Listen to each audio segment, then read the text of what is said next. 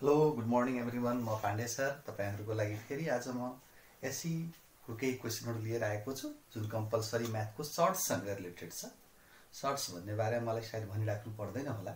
सर्ट्सको बारेमा हामी 7 8 देखि नै पढ्दै आइराखेका छौं र यसका केही सर्ट क्वेशनहरु चाहिँ हाम्रो एसई मा पनि सोध्दो रहेछ। त्यो हुनाले सर्ट्ससँग रिलेटेड केही क्वेशनहरु चाहिँ म तपाईहरु समक्ष प्रस्तुत गर्न गइराखेको छु। एक्जाम्पलको रूपमा केही यहाँ लेखे पनि छु म। यसलाई सोलुसन गर्दा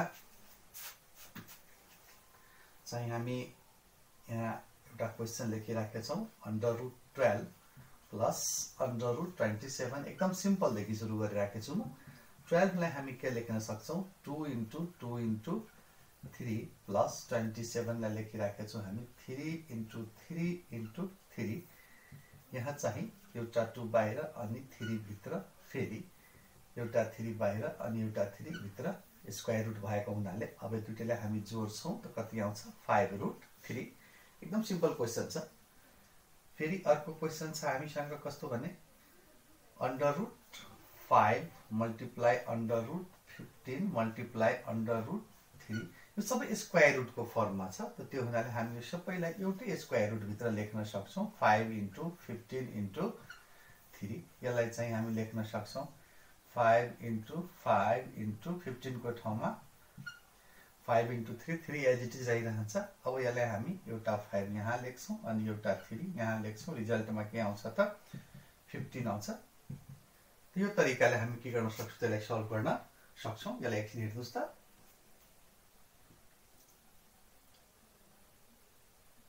फेरि हामीसँग अर्को क्वेशन कस्तो रहेछ भने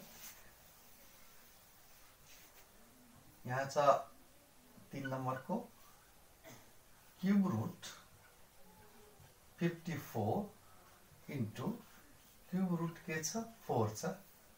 क्यूब रुट भए त दुईटैमा क्यूब रुट छ त्यो हुनाले यहाँ हामी क्यूब रुट लेख्छौं अनि 54 * 4। अब 54 को चाहिँ हामी फ्याक्टराइज गर्छौं। फ्याक्टराइज गर्दाखेरि आउँछ 2 * 3 * 3 * 3 * 4 को चाहिँ फेरि के हुन्छ त इन्टु 2 * फेरि 2 हामी लेख्यौं। अब यसमा हेर्दा 3 वटा 3 छ र 3 वटा 2 रहेछ। So that's why हामी एउटा 3 बाहिर फेरि एउटा 2 बाहिर, किनकि 3 वटा ग्रुप किन लिएछौं किनकि यहाँ क्यूब रुट रहेछ। त्यो हुनाले यहाँ चाहिँ रिजल्ट के आउँछ र 3 * 2 = 6 आउँछ। हेर्नुस् त्यसलाई एकछिन।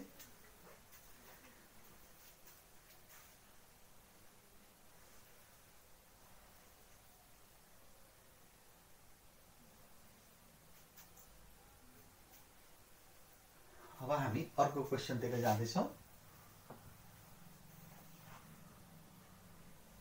अर्को क्वेशन कस्तो रहेछ भन्ने यो डिभाइड को फर्ममा छ। डिभाइड को फर्ममा छ cube root 192 divided cube root 3। यसलाई डिभाइड गर्दा 192 अपॉन कति छ 3। यहाँ चाहिँ 3 आयो। यहाँ हामी काट्न सक्छौं 3 6 जा 3 4 जा। यहाँ आउँछ क्यूब रुट कति 64। यहाँ क्यूब रुटलाई हामी 4 × 4 × 4 चाहिँ लेख्न सक्छौं। रिजल्टमा चाहिँ के आउँदो रहेछ त फेरि हामीसँग 4 आउँछ किनकि क्यूब रुट छ र 4 × 4 × 4 मतलब 3 × 4 छ। द्याट्स वाइ 4 आन्सर हुन्छ यहाँ। हेर्नु यसलाई एकछिन। फेरि हामीसँग अर्को क्वेशन कस्तो रहेछ भने एकदम सर्ट क्वेशनहरु छ जसले हामीलाई लङ क्वेशनहरु गर्न पनि सजिलो हुन्छ र सर्ट क्वेशन पनि त भइ नै हाल्छ। अर्को क्वेशन हामीसँग कस्तो रहेछ भने √x + 2 त्यसपछि -5 = 0। यो इक्वेशनको फर्ममा छ। हामी और लेख्छौं x + 2 साइड चेन्ज गर्दा -5 चाहिँ +5 मा जान्छ। अब यो स्क्वायर रुट छ। अब रुट हटाउन हामी के गर्छौं त स्क्वायरिङ बोथ साइड गर्छौं। स्क्वायरिङ बोथ साइड गर्दा x + 2 को होल स्क्वायर = 5 को होल स्क्वायर और x + 2 = आउँछ 25 और x इक्वल टू आउँछ 25 minus 2 or x equal two आउँछ 23 therefore x इक्वल टू हाम्रो के हुनेको त 23 यो अलिकति अब डिफरेन्ट खाले हो यसलाई एकछिन हेर्नुस् त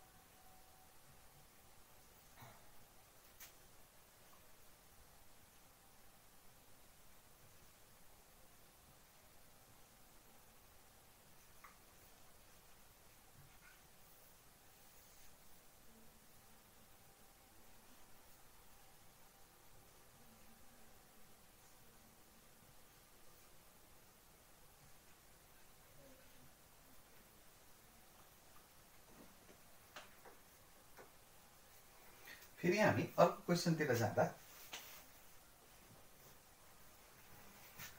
अब रुटमा चाहिँ रेडिकल साइन भित्र पनि तीनवटा टर्म्स चारवटा टर्म्स भएको हुन सक्छ जस्तै हामीसँग एउटा क्वेशन कस्तो रहेछ भने under route 125 minus 45 plus under root 5 यहाँ 125 लाई हामी के लेख्न सक्छौं 5 into 5 into 5 minus 5 into 3 into 3 plus under root 5 यहाँ हामी 5 लिन्छौं यहाँ root 5 रहन्छ फेरि यहाँ 3 लिन्छौं फेरि root 5 रहन्छ फेरि root 5 अब root 5 लाई हामी के गर्छौं त कमन लिन्छौं यहाँ के बाँकी 5 minus 3 plus 1 under root 5 भनेको 5 and 1 6 minus 3 फेरि यहाँ आउँछ 3 under root 5 यो तरिकाले हामी यस्तो किसिमको क्वेशन छ भने तीनवटा टर्म चारवटा टर्म्स छ हामी यसलाई इजिली सल्भ गर्न सक्छौं हेर्नुस् त लेख्छे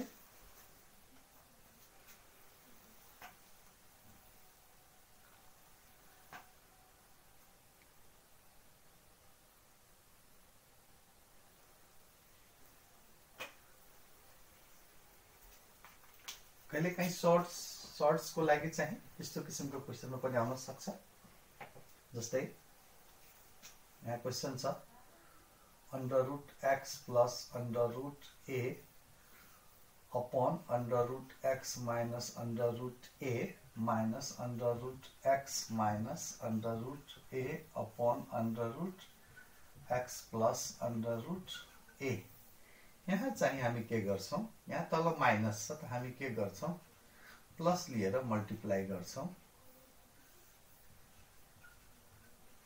प्लस लिएर मल्टिप्लाई गर्दा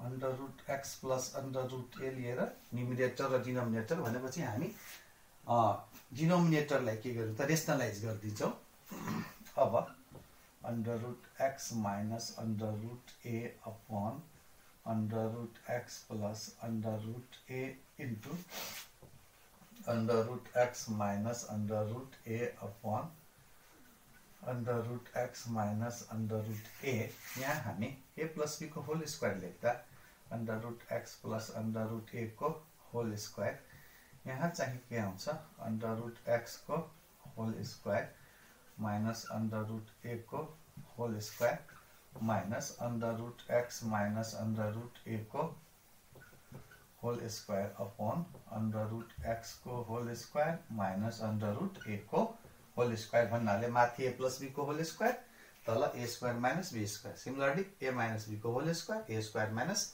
b स्क्वायर माथिले हामी यसो ब्रेकअप गर्दा root x को whole square plus root a को whole square plus 2 under root x into a upon यहाँ आउँछ x minus a फेरि हामी यहाँ लेख्छौं अंडर रूट एक्स को whole square plus under route ए को whole square minus 2 under route x under route ए upon यहाँ चाहिँ के आउँछ एक्स माइनस ए।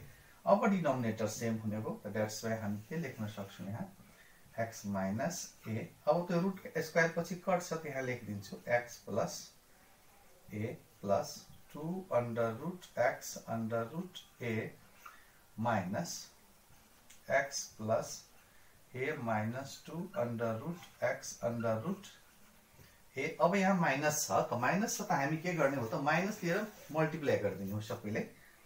यहाँ आउँछ एक्स प्लस ए plus 2 under route x under route ए माइनस एक्स माइनस ए प्लस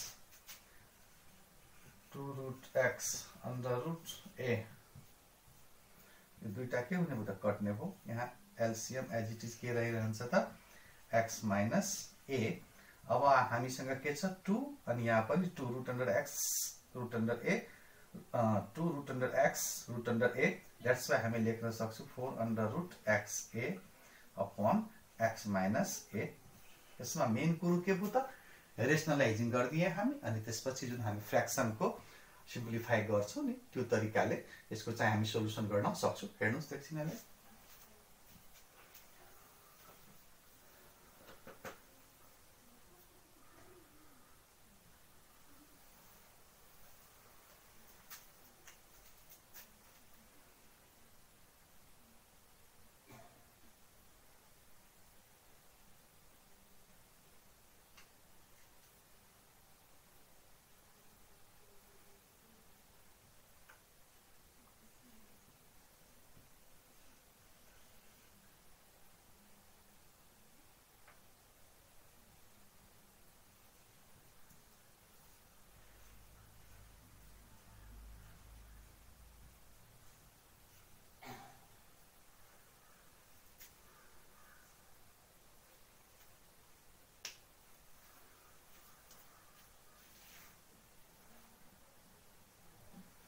अब हामी फेरि अर्को क्वेशन तिर जाँदा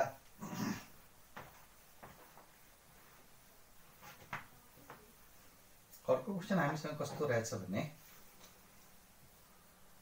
y minus 2 equal two under route y रहेछ। यसमा के छ हामीलाई यो क्वेशनमा त एकातिर विदाउट रूट छ अर्कोतिर रूट छ। यो रूट हटाउनलाई हामी के गर्छौं त स्क्वायरिङ बोथ साइड, दुवैतिर हामी के गरिदिन्छौं त स्क्वायर गरिदिन्छौं।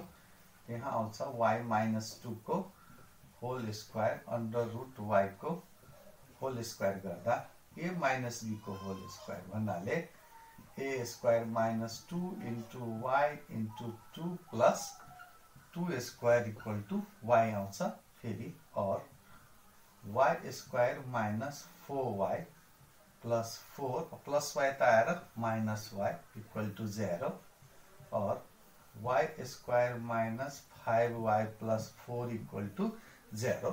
यो अब हाम्रो भइहाल्यो क्वाड्रेटिक इक्वेसनको फर्ममा। यसलाई सिम्प्लिफाई गर्नु पर्यो या कि फर्स्ट टु लास्ट युज गरेर हामी फ्याक्टराइज गर्दिन्छौं।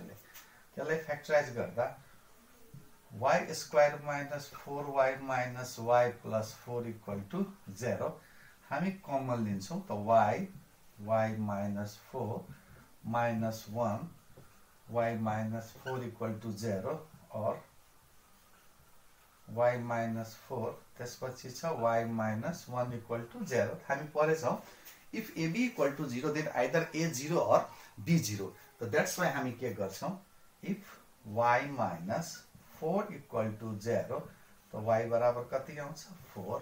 फेरि if y minus 1 equal two 0 तो y इक्वल टू के आउँछ 1 आउँछ। दैट्स वाइ हामी लेख्न सक्छौं y इक्वल टू 4 एन्ड 1। यो हाम्रो दुईटा सोलुसन हो कसको लागि त y को लागि। हेर्नुस् यसलाई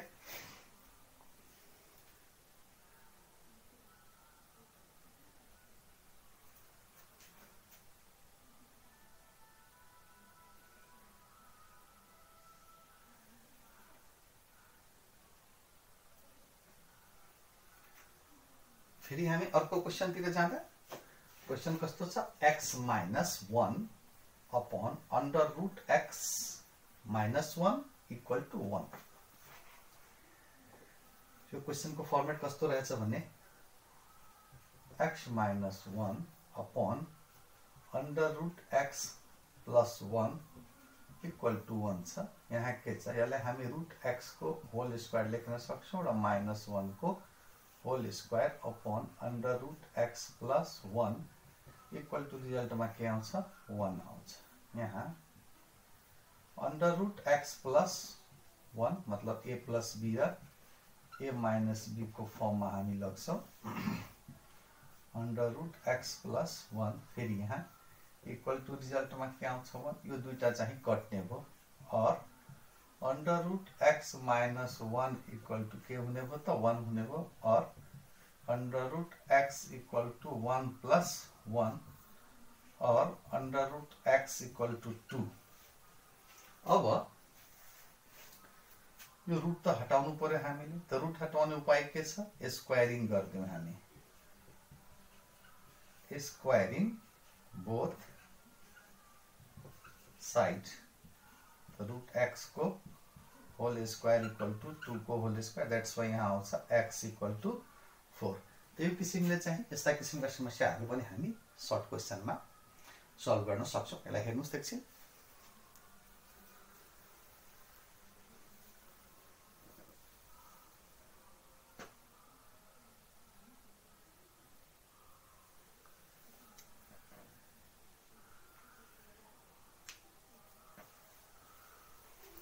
आजको यो छोटो जानकारी हजुरहरूलाई पक्कै नै सर्ट्ससँग रिलेटेड कतिपय समस्याहरू सल्भ गर्न, धेरैजसो समस्याहरू सल्भ गर्न पक्कै नै धेरै सहयोगी हुनेछन् भन्ने मैले पूर्ण विश्वास राखेको छु।